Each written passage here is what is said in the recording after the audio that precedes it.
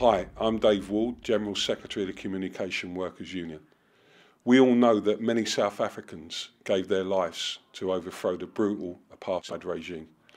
We also know that many trade unionists in the UK came together during the 1960s to make sure that it was truly an international and inspirational movement.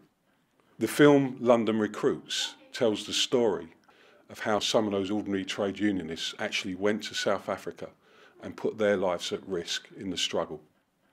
I'm particularly proud that in our predecessor union, one of our own members, a postal worker from London, was one of those people that was recruited in this struggle.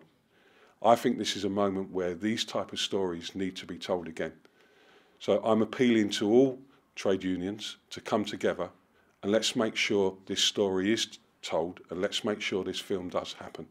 And I'm particularly appealing to our branches in the CWU and all of our representatives to dig deep.